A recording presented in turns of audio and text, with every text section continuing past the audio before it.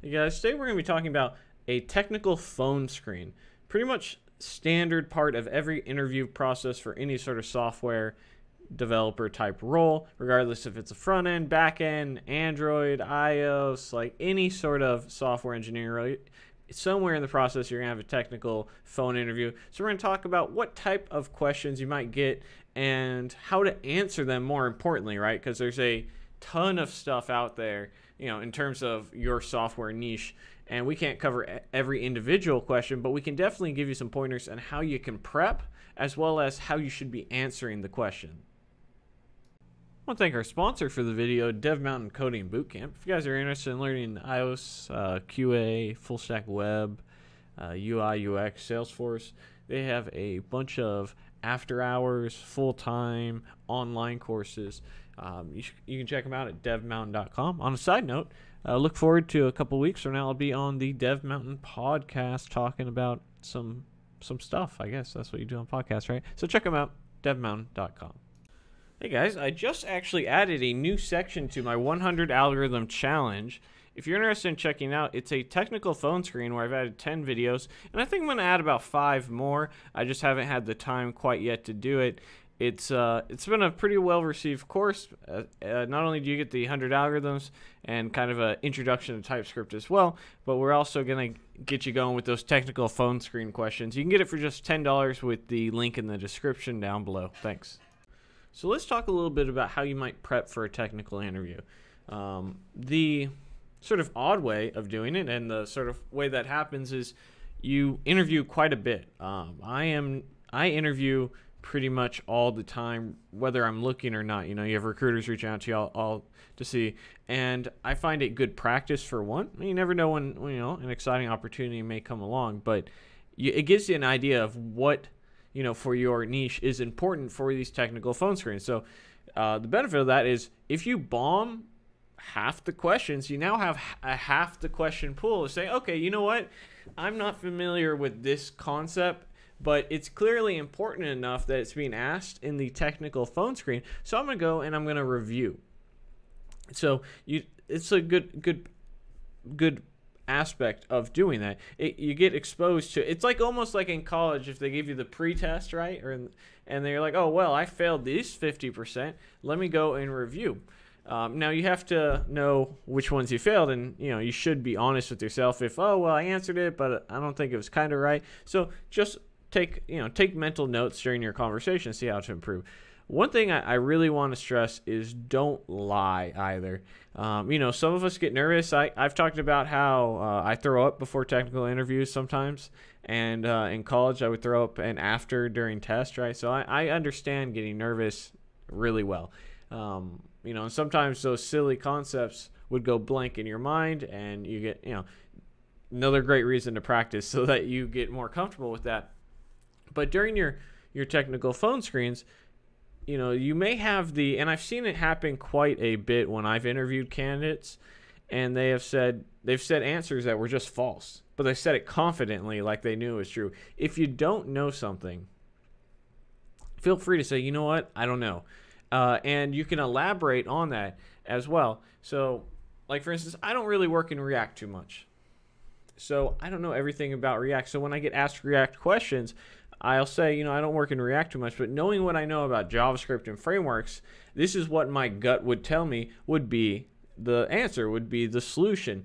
And it's okay to say that. I got asked about JavaScript prototypes versus classes, and I don't know prototypes in and out, but my understanding is that classes are just sort of a sugar syntax on prototypes. And so I answer what I do know about it, and I make it clear that this is sort of I'm not saying this with certainty, but this is what my gut would tell me based off what I know about the language and the example. And the other thing is to answer fully, right? Give examples in your answers. If they're asking you about a certain thing, give a situation in which how you might use this concept and why it's relevant.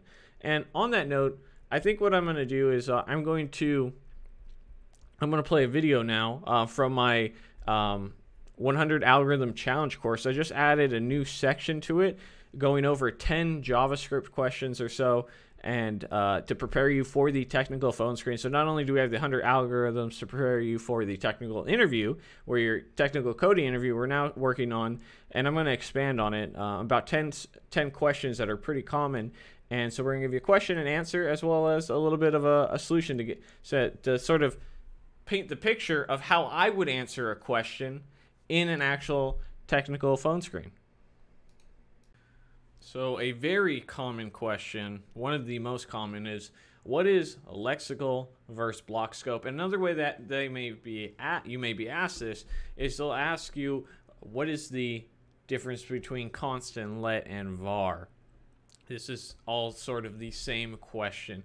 So let's take it from the const, let, and var, because it's going to answer the same way. But do know that that's 50% of the time it's going to be phrased as what is lexical scope versus block scope. So what is const, let, and var? Well, const, let, and var are ways to store variables. Var is the traditional way, which has sort of been deprecated with the addition of const and let, and that uses lexical scope. Lexical scope really refers to variable hoisting, where we're talking about your variables, even though they're defined, let's say in a falsy if statement, where they shouldn't exist, you're still going to get an undefined value for them instead of an error thrown, because those variables are going to be hoisted to the top of their function scope. And there's some issues with this. A very basic example of it would be with a for loop, for instance, where you might expect your let I, or var I is equal to 0 to like the length of an array. It's actually going to have that +1 value that breaks that for loop iteration if we for some reason wanted to use that variable after the fact, because it still exists in that function scope. And that's not something that we typically want to happen. Now, let and const refers to storing data that's going to be a constant when it's a primitive type, meaning it's going to be a boolean, a string, a number, and it's not going to be modified. However, when it comes to arrays and objects, const has the ability to, you're not going to be able to swap in a new array, but what you can do is modify that array and object. So it's not constant in how some people may think. And then let is essentially var 2.0, but that's where we're going to be resetting our values, where const and let use block scope, which means that our variables exist only in which the scope that they are defined, and there is no variable hoisting associated with them up to the top of the function scope. All right, guys, I hope you found that helpful. Just kind of get you an idea of how to answer a question. Sometimes I feel like people really are trying to rush through because they're nervous, while it's better to just sort of take a minute and give a clear answer, as well as to give examples to really hone down the fact that you know what you're talking about, right? And if you don't, it's okay. Practice, learn, don't lie. As I mentioned, that's probably the worst. It's worse to be misinformed than to not know. It's kind of like bad habits versus no habits. So with that being said, guys, don't forget to like the video, subscribe if you haven't already, hit that notification bell. Check out the 100 Algorithm Challenge course, which just got 10 new videos added to it, and probably a few more moving forward, which you can get for just $9.99 in the description below. I appreciate y'all. See you guys next time. Bye. All right, so Mateus here says, are there any developers who work with either a startup, mid-sized company, or large organization? Do you guys use Bootstrap, Flexbox, Grid, or a combination? What's widely used in the industry? So I will say that a lot of organizations will use Bootstrap, depending on it. Some people do it custom. I happen to be using Grid lately. And Flexbox and Grid you can use together. You can use all these together. So keep that in mind, as a lot of times people want to have this one or other approach when it comes to software. Well, the reality of the situation is you should typically choose what works best for the best scenario. And if it's Grid, great. If it's Flexbox, great. If it's custom media queries with floats, I'd be confused, but great. So just remember that, there's no sort of universal rule. The universal rule is use what works best for you.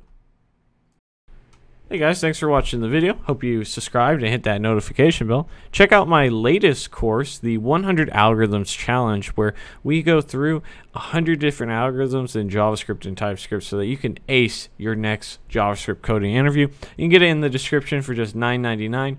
Check it out. See you next time. Thanks for watching.